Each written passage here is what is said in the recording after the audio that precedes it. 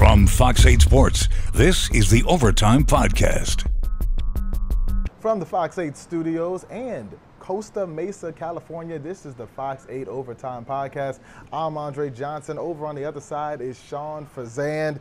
You're going on about 2 weeks in California, Sean, but before we get into today's episode, please make sure to like, share, rate, review, and if you're watching on YouTube, hit that little bell down below so you can get that ding notification every time we post an episode so you don't miss any of this fire content. And be sure to comment too, because we love reading those comments and we can really get into that on our next episode as well. Sean, how you feeling?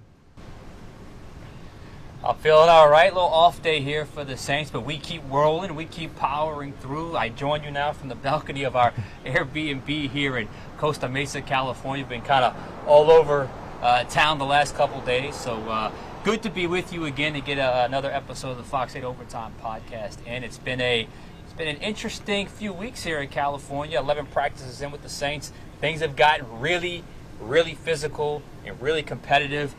It's been an overall good camp, and they move into the next phase in a couple of days with the preseason. Right, and as we head into that preseason game, that's really going to be where a lot of the players on this roster, especially guys who are either on the bubble or who are really competing for starting spots, are going to set themselves apart. So on that theme, our big picture for today, we're going to get into the top 5 performers from the first 2 weeks of Saints training camp, and we're going to get it started with a good old 2-for-1, Sean. Go ahead and get into number 5. Yeah, number 5, I got a tie. I got a tie. 2 guys that I think will contribute a lot this season for the Saints. 2 guys both on the defensive side of the ball. It's Alontae Taylor and Pete Werner. Both guys have really had very good camps thus far throughout the 2 weeks. Now, Werner's been out the last couple of days with the shoulder injury. Again, very competitive, very physical. I think these beautiful conditions have somewhat, I think we've bypassed the fact that when they're between the white lines, it has been extremely physical. A lot of padded practices for the Saints and extremely competitive. And, you know, they're building an identity and obviously building an edge. But it has been a little costly with some of the injuries. So Pete Werner has been fantastic. I think what you're seeing with Pete, obviously, it's the growth as a player. We know that. It's his 4th year. Motivation as a player, which is twofold. One, he's going into a contract year. And this is a guy that had a little bit of a, I don't call it a down year, but somewhat of a, I don't know what you'd call it, but not the best year a season ago. And this year he wants to bounce back from that. And obviously as well, they brought in another great linebacker, Willie Gay Jr., who's also had a really good camp. Didn't make this list, but he's also had a really good camp. You see why they like him. So I think he understands the situation that he's in. He's accepted the challenge. And I can't tell you how many times you'll hear Michael Hodges, who is one of the most active, boisterous assistant coaches, play in and play out after every single play. Attaboy Pete! Attaboy Pete! After making a stop on a play, whether it's a run play or blowing up a screen or making a sack. So I think Werner's been really good. Alontae Taylor's a guy, I thought he started a little slow, but has really picked it up over the last, call it 6 or 7 practices once the pads have come on. And they're asking him to do a lot now. A lot. I mean, I know it feels like it should be easy to go from outside to inside, and a lot of DBs say they can do it, but they haven't been asked to do it nearly as much as Alontae Taylor's been asked to do it, because when they go base, he's on the outside. When they go nickel, he moves to the inside. That's 2 different techniques. That's 2 different responsibilities. It's 2 different parts of the field you have to guard. It's 2 different sort of ways you have to approach it with the boundary and not having the boundary to your, as your friend, to your, to your advantage. And he's been very active. And he's been mixing it up, talking a lot with Chris Olave, Rashid Shaheed. I think Paulson Debo mixed it in a little bit there as well. But Alontae Taylor, I mean, he's been around, and he's been very active. And I think he's around the football. He had that great interception earlier in camp from Derek Carr in the end zone where it was a really good play. So, and he's one that's not afraid to stick his head in and stop the run as well. And look, they're getting an absolute ton of work in running the football. I said this in an earlier show that it just didn't feel like they ran the ball this much in camp in years past. Or if they did, we just really didn't notice because it was always run by number 9, and everybody understood the offense ran through Drew Brees. And even when Drew Brees left, we understand what the offense was. But this is a run-first offense, so they're getting a ton of run action, and Alontae Taylor is not afraid to stick his head in there and support the run as well. So I think Pete Werner and Alontae Taylor, they're tied for my 5th spot when it comes to top 5 players through the first 2 weeks of camp, the top 5 performers. And I think it's pretty well deserved. I think they've been pretty consistent. Right, and Sunday I did something that we call here at Fox 8, we call it archiving, which requires me to go through every practice clip that you guys have shot and kind of organize it in a certain way. And to do that, I wound up watching every single clip, and the player that jumped out to me pretty much more than anybody was Alontae Taylor, Sean. I remember there was one day in one-on-ones where he went against Chris Olave in pretty much every single one of his reps, and Alontae Taylor won about 80% of those reps that we were able to shoot. And he's just been really impressive when it comes to the one-on-one game, and even when they are able to kind of run 7-on-7 periods, Alontae Taylor, of all the guys in the secondary, has been one of the main ones standing out. And then when it comes to Pete Werner, hearing that Pete Werner is having a good training camp is some of the best news that you can get as a Saints fan, because we talked about it before you went out to California. Right now, there's really no defined plan for life after the Mario Davis. He's been such a consistent and dominant force in the middle of that defense. So hearing that a young guy like Pete Werner is really starting to take steps forward, and if you can see that in the games as well, hey, that's ideal if you're the Saints, and especially that Saints defense. Yeah, and look, both those guys, and Pete Werner has gotten some reps with Damari out the last couple of days, running the mic, so making the calls, making the checks, those types of things. So he's gotten quite a bit of reps when it comes to that. In Alontae Taylor's case, he's just around the football, and it's easy to follow the ball in these situations. You mentioned those one-on-one drills. That is so slanted in the wide receiver's favor. I mean, they got the whole field to work with, and it's a one-on-one. There's no one else on the field. So very slanted as the wide receiver's favor. And I know the day you're talking about, I mean, Alontae was on one that day. I mean, he was, I think I counted 4 pass breakups and an interception that day. It was just a phenomenal day of work for Alontae Taylor. Right, so we've got the 2 for 1 with number 5. But now as we get to number 4, we've got one guy. And Sean, that one guy is? Number 4, I'm going to stick with number 4, Derek Carr. I know this, if you've watched practice, I know he's had a couple of interceptions. He had one yesterday. He had one very early in camp, and I mentioned the Alontae Taylor thing. But what I'm really watching with Derek Carr isn't necessarily that. I mean, that's obviously very important, but you can certainly see his level of comfort practice in and practice out when it comes to this offense. I had a chance to talk to him, and you'll see the full interview on Saturday on a pregame show at 6:30 for the Saints-Cardinals preseason opener. But he's the guy that's really starting to grasp the system, really starting to understand where to go with the football. I think he's had a really, really good camp. And when you talk about this sort of wide zone, you talk about this play action, he's always flourished in that. And to watch that sort of come together, there are about 3 or 4 practices now where I felt like I got it down. Derek Carr had a really, really good day, which is a really good sign, because this is the early stages of this offense. We think it's been a lot, but it's only been 11 practices for this brand new offense, brand new terminology. And obviously he's always excelled when it comes to the play action game, and he's really done well in the 2-minute drills that they had the last couple of days of practice. One, he led him on a touchdown, and then on Monday's practice, he led him to a game-winning field goal. They were down 2 with 1:15 left. Had a big 4th down completion to Chris Olave. So I think overall, Derek Carr has had a good camp. I know a lot of the attention goes to the backup QB battle, but don't forget about QB1. I think they trust him. I think he understands, what he has to do for this team to be successful, and I think he also understands what comes first in this offense, which I think is, it sounds obvious, but this is a run-first offense, and not all quarterbacks are going to embrace that. So it certainly feels like he's willing to embrace that to get more wins for the Saints. Right, and it's still kind of unclear how much actual playing time Derek Carr is going to get in the preseason. So these training camp reps are very important for him, because you can expect Haener and Rattler, you mentioned the backup quarterbacks, you can expect them to easily get 50, 60, 70 snaps over the course of the next 3 weeks in the preseason, but that won't be the case for Derek Carr. So he's kind of got to make the most out of the reps he's getting right now. Yeah, I'll be very curious to see if he, I know last year he played in the preseason opener for a drive. We'll see if that happens this year.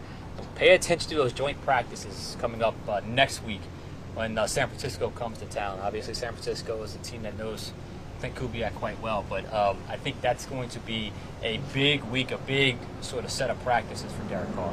Right, and as we get into that number 3 player, it's a player who, honestly, at this point of the season, we didn't expect to be talking about. But as soon as he hit the field for training camp, he's made his presence known, Sean. No doubt about it. Saints fans should be very, very, very happy with the emergence of number 99, Chase Young.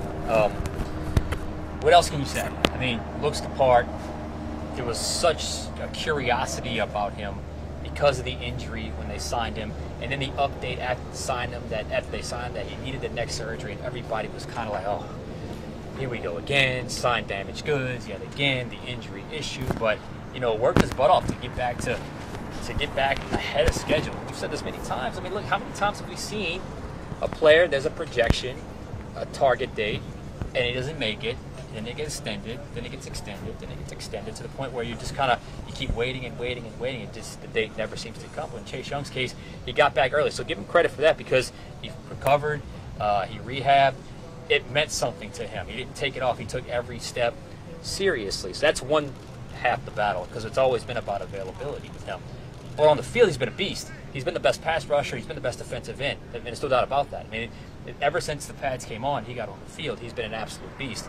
And, whether it's a sack, a tackle for loss on one play, blowing up a screen, or just providing a pressure that just gets the quarterback off the spot. Chase Young has been fantastic. He was their premier free agent signing.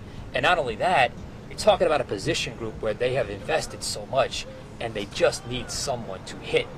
Hopefully Chase Young is that guy. Again, I got some wood right here. I'm going to knock right there because you want him to stay healthy. And obviously the injuries have followed him. That's why the Saints were able to get him for what they got him for to begin with. But from what I've seen, you understand why this guy was at one point considered the next generation of great pass rusher because he's got a presence. He's working on that side, working on the rookie a lot until the SA Fuaga. But I think I had a sort of I don't say a vision, but when you hear the injury stuff with Chase Young and the recovery, in my mind, I was thinking if they get him back by preseason, that'll be fantastic. Well, he beat that, and not just beat that, he's been playing pretty awesome on the field so far.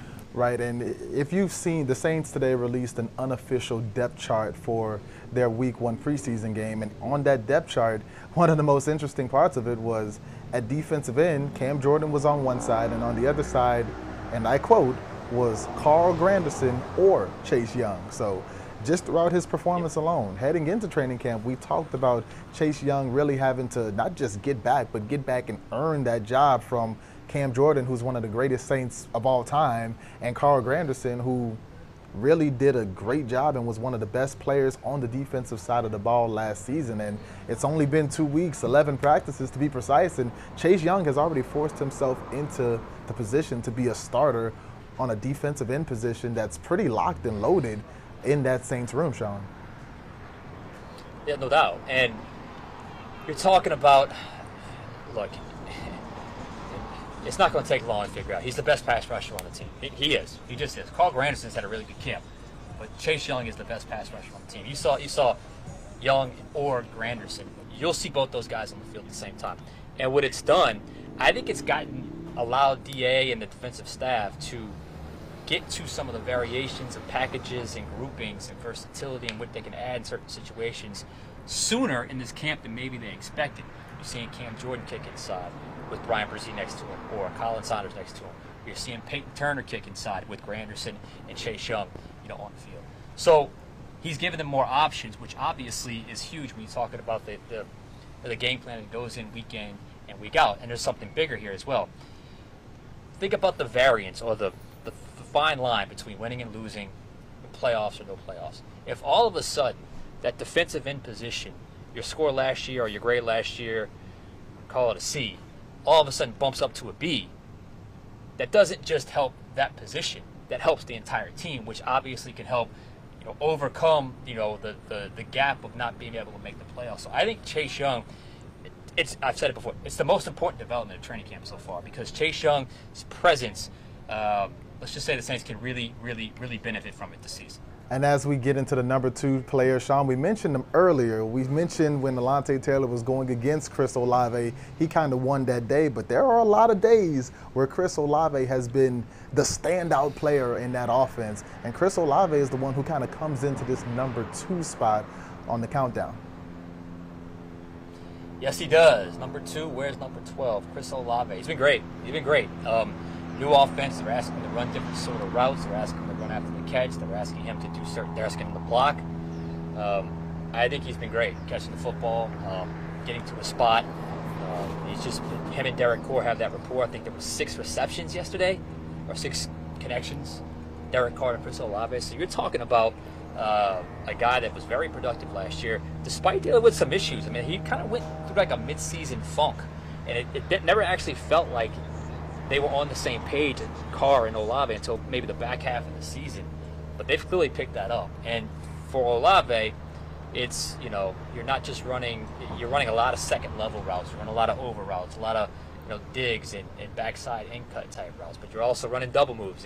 Derek Carr hit him with a big double move on Monday's practice. So Chris Olave has been smooth, and he's added that run-after-catch ability to his game, because that was the knock on him coming out of Ohio State.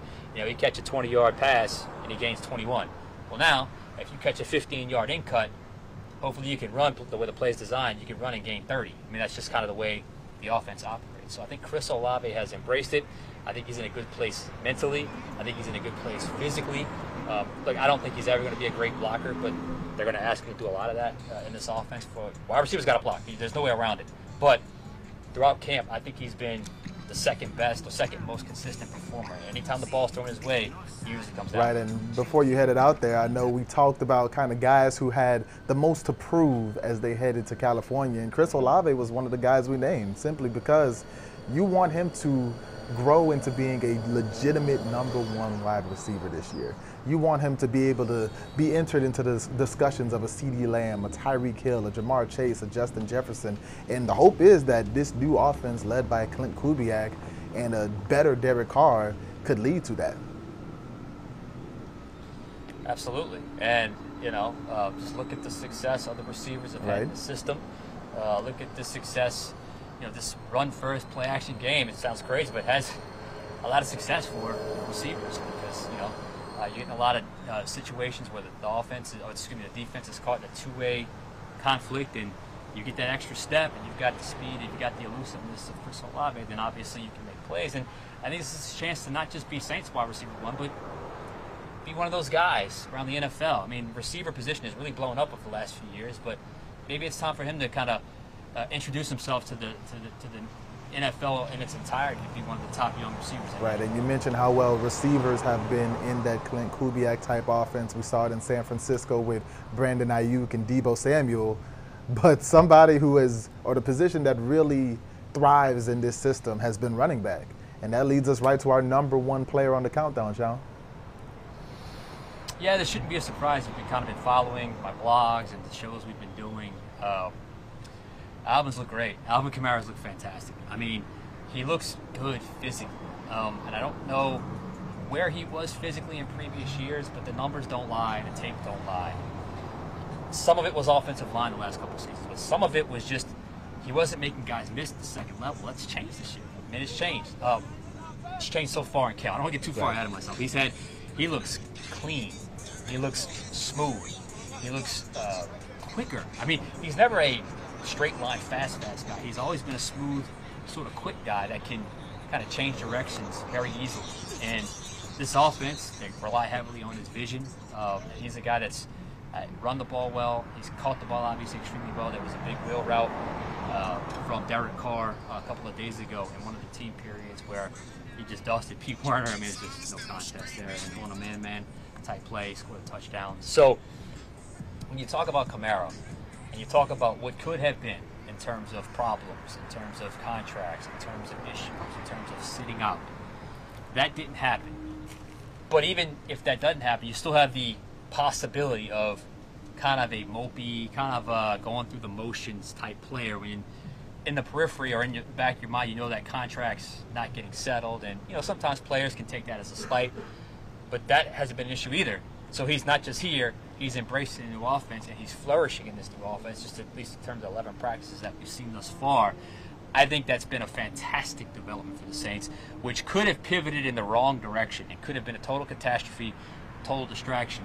It's been a 180. I think he's been the most consistent player of Saints training camp. And I just, look, in years past, as I mentioned, it's hard to get a gauge on where the running backs stand because there's so much passing. You don't always bring guys down with running backs. But here, they're hitting hard. I know guys aren't supposed to go to the ground, but they're going to the ground. So, and he's looked fantastic. He had a veteran day off on Monday, but he's been a guy that I think has answered the call, and I think he's a guy Clint Kubiak's going to rely on this season. Right, and you touched on the contract situation, and because of that, we weren't exactly sure if we were even going to be able to see Alvin Kamara at training camp when they headed to California, because they still haven't necessarily come to terms on a deal that'll make both sides happy. But Alvin Kamara needed training camp more than anybody, you can argue, because this Clint Kubiak offense, it's focused around running the ball. It's focused around using running backs in creative ways. And for the Saints to have a successful year, for the Saints offense to be good this year, no doubt about it, Alvin Kamara has to play well. And for that to happen, he's got to really get ingratiated with this new system. And he didn't have a chance to do so in OTAs. In minicamp, he left early. So this is really his first full dive into this Kubiak system. So to see him there, to see him engaged, like you mentioned, and to see him playing well,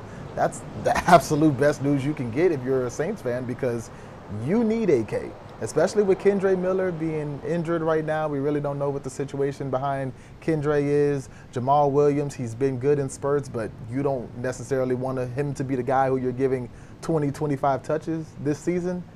This Saints offense is not designed to be successful without Alvin Kamara in it. So having him as the #1 player on your list, that's a good sign for Saints fans. Yeah, and look, who knows how much the Clint Kubiak factor played a role in him just saying, you know what, I'll put all the stuff aside, I'm going to be here, and because I got to be all in on this new system. It's fresh, it's new, it's something that if you read between the lines in press conferences last year, he was frustrated with the offense and the lack of, remember we called it matchup ball, they're not playing. So who knows how much of a factor that played in. Regardless, he's here, and the Saints have certainly benefited. Who knows the business side if that's going to get worked out. And I'm sure that's something that's going to pop up periodically now over the next, couple days and weeks. But to have him here, dialed in, focused, and like I said, in my opinion, the most consistent player in camp thus far, I think it couldn't have gone any better for the Saints when you were on the edge of a potential problem, and that wasn't the case. And he's a very smart football player, extremely high football IQ. That's why he got on the field so quickly when he was a rookie back in 2017. So to see him pick it up quickly and understand the gaps and the where you need to be and the landmarks doesn't surprise me. But it's just happy. I'm happy to see him from a body language standpoint, just being all in and dialed in for the Saints offense in 2020. And now we're about 5 days away from when the Saints have that first preseason game against the Arizona Cardinals. A few more practices until then. So what are you watching for through the rest of the week as they head into that game? A couple things. One, we have not, I said it on our overtime show. Beautiful conditions, I said it earlier, beautiful conditions. But this has been a very physical camp. Injuries are starting to add up a little bit. And I think it's starting to add up maybe a little bit more than DA had. A couple things that happened. One, the physicality and competitiveness are there. I mean, it's full 2.5 hours, 14 periods, full pads. Like I said, not supposed to tackle to the ground, but a lot of guys going to the ground. So that's football.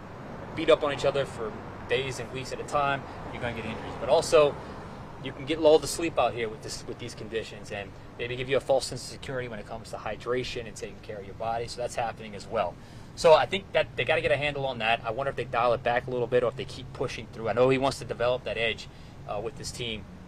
We'll see once they get through the first preseason game if they keep that going or if they dial it back. But also, look, there's some other battles to really discuss.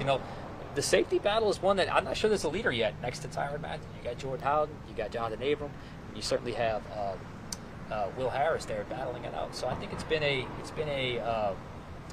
interesting competition to watch that I'm still paying attention to. And also, preseason game-wise, got to see the right five, the offensive line. Is it going to come together? I'll be curious to see who actually gets some reps in the preseason game. And speaking of that preseason game, you guys can catch that preseason game on Fox 8. 6:30, we're getting into it with a pregame show. It'll be Juan, Sean, and former Saints Pro Bowler and Super Bowl champion Jermon Bushrod. We'll have the game itself. We'll have a halftime report. We'll have a post-game show from 6:30 all the way to about 11 p.m. Stick with Fox 8. We'll have all of the coverage from the Saints' first preseason game. Sean, you got anything else for us?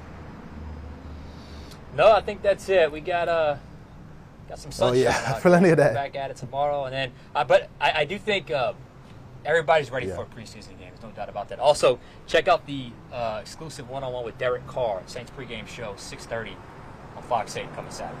There we go. Check it out. It's going to be really fun. For Sean Fazende, for Andre Johnson Jr., thank you for joining us, and catch us next time on Overtime.